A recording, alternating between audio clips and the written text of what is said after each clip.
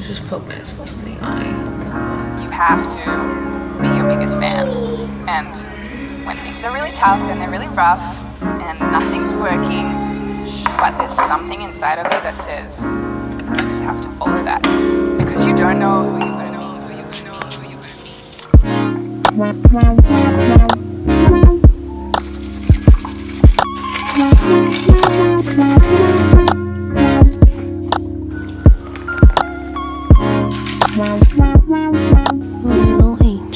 Saturday, and I just changed because I'm gonna go on a little walk with my friend Jordan. I'm actually spending the weekend alone because Ryan's at his brother's bachelor party, so I'm doing a little self-care weekend, which I feel like starting the weekend with a walk with one of your friends is literally one of the best forms of self-care. So we're gonna go on a little walk. Sadly, the sun's not out yet. I wish it was because I feel like that would boost my mood a lot more. This is the walk fit, so cute and comfy, and then we're gonna come back and do a bunch of self-care.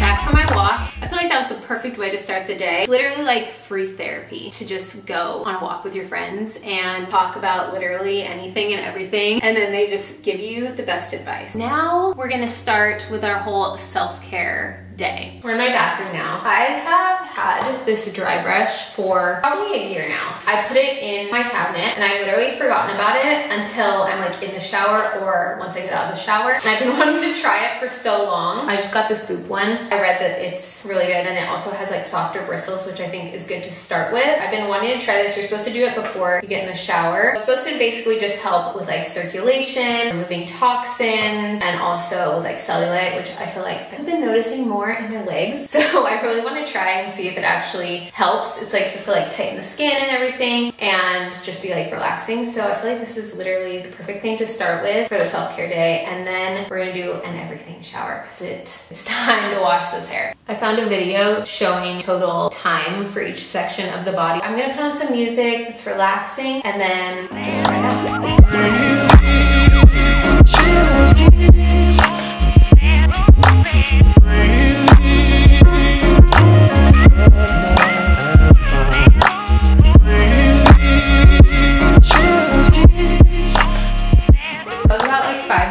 Total to do the whole body, which honestly isn't that bad. It's like such an easy thing to do in your shower routine. It'd be like perfect if you're doing like a self-care day or an everything shower. Honestly felt really good. The only part that was a little bit sensitive was like my arms. I feel like once you do it more, I'll probably get used to it, but it feels like a little bit more tingly and rough on that part of the body. But the legs honestly felt really good. Now I'm gonna go do an everything shower, and my hair's been feeling kind of dry lately, so I'm gonna do this Eva NYC Main Magic 10-in-1 Shine Mask. This literally makes my hair so soft every time I use it. And then I'm gonna exfoliate with this First Aid Beauty Bump Eraser Body Scrub because I'm also gonna self-tan after this because I need a refresh. I also made this self-care day playlist. I made it an hour and a half, so if I'm going to do like an everything shower or self-tan or something, I feel like having a good playlist to listen to is so important because you're in there for like a decent amount of time, which I am because I love to feel like I'm at a spa. Then you're gonna want like good music to listen to. So I made it long enough for both things, and yeah,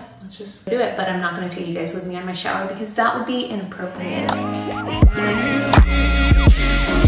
That felt literally so good. I was in there for like 30 minutes and I have no shame in that. I fully self-cared. I washed my hair, double cleansed, and then I also did the mask on it while I exfoliated and shaved my entire body, conditioner, and then I cleansed my face for 2 minutes while the conditioner was sitting. Felt literally like a spa. I don't know if you're really supposed to do this before self-tanner on your face just to like, I'll feel better. I really want to do this mask because it's not a self-care day if you don't do a face mask. I actually tried this one recently. It's from Burst and it's the brightening tightening mask. I think it's like a red clay. Yeah, red clay and turmeric. Helps brighten, improve the appearance of skin texture, helps your skin look more energized and less dull. So we're gonna do that.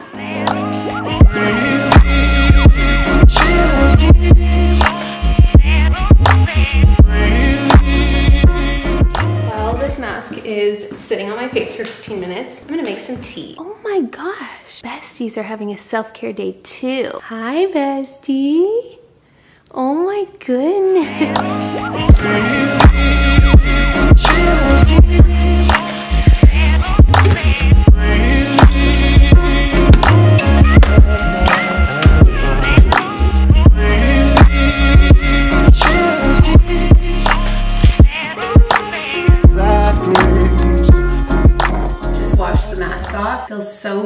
always love the feeling after a face mask. It's like literally the best. My skin looks so nice now. I really want to put my skincare on, but I obviously can't because I'm gonna tan. But before I tan, I think I'm gonna take my hair out and do my after hair wash products. I think I'm gonna put this leave-in treatment, the Red Acidic Bonding Concentrate. I just tried the 5-minute mask last week, I think, and I actually really like it. I've used this one before and I also like it. It's just good for conditioning, heat protectant, hydration, and it smells so good. I don't know how to describe how it smells, but it smells like a candle. And then I always use these two products, Main Magic 10-in-1 Primer. I just ran out of the one that's for fine hair, which I like more just because I do have fine hair. And I feel like it just like doesn't weigh it down as much. This oil treatment that I put in my hair, the brand is Kotoko. I also like the Eva NYC one because it's a heat protectant too. I literally just do like the smallest amount. I'll probably do 2 drops because my hair is wet. I've been putting this on like at night before bed as well when my hair is already dry and styled. But I just feel like it's been helping keep it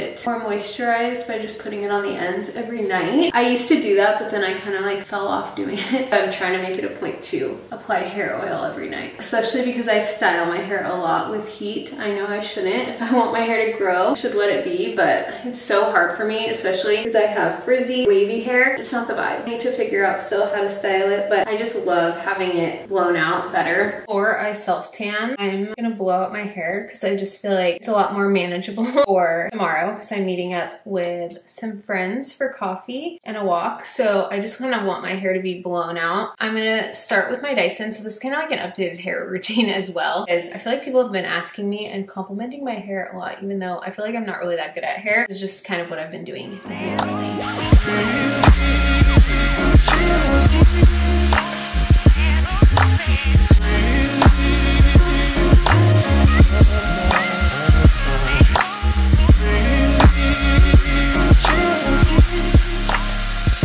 Okay, so I did everything underneath. I go all the way down except probably like the last 2 inches of my hair. I leave that out because I'm gonna flip the bottom up. And I feel like if I go over it with the air straight, it just like won't do anything. Leave my ends out so they take the little curl after. I'll kind of just like quickly pass over it the same way that I did with the other sections. Then I'll do like the top a little bit different.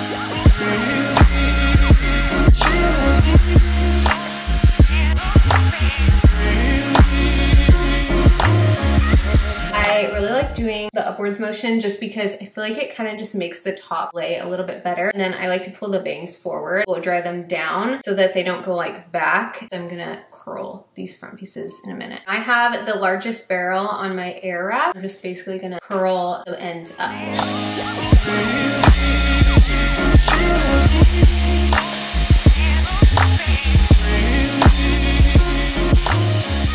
That's pretty much all I do. Just like a quick little go around of all the ends and just flip them up because I think that looks really cute. But honestly, just leave it like this. My bangs kind of actually just naturally swooped, which I also like this look, but I've been kind of curling my bangs. I always used to do this and I kind of stopped, so I'm back.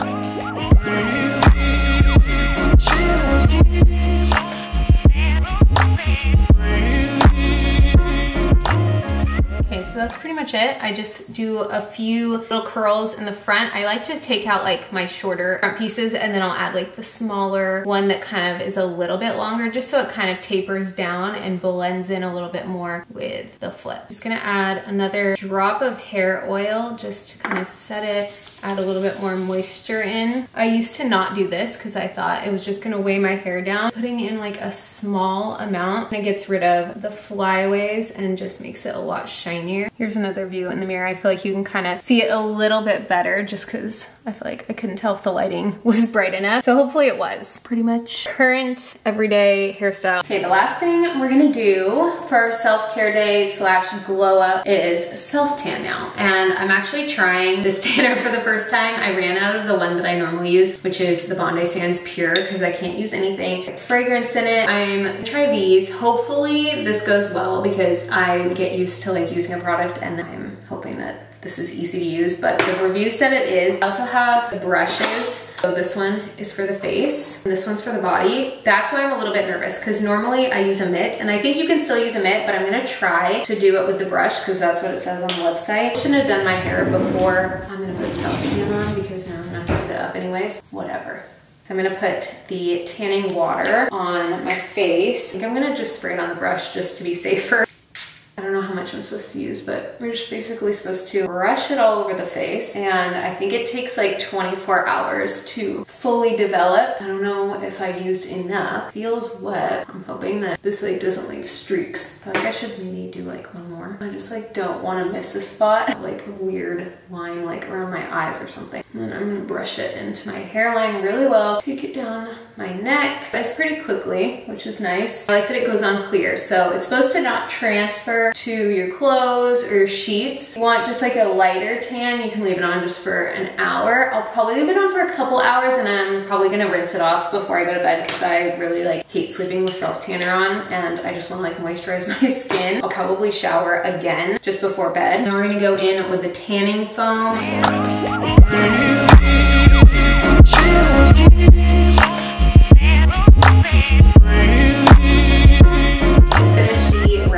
Body. I actually really liked applying the tanner with this brush. I felt like it felt nice. I almost felt like it was faster to do that. I ended up using my tanning mitt just for my upper back because I felt like I couldn't really reach with the brush and I like having the mitt so I can kind of use like both hands and go like up with like the back of my hand to get the middle of my back. I feel like that works the best and then I don't have any like missing spots back there. Also feels really hydrating. That's something that I hate about fake tanner is when I'm done, I feel like my skin feels super dry. It literally doesn't smell like tanner at all. That's another thing that I don't like about self tanner is the smell of it. Even when I use the Bombay sand and it's like fragrance free, it still has this like smell to it. This doesn't, which I like.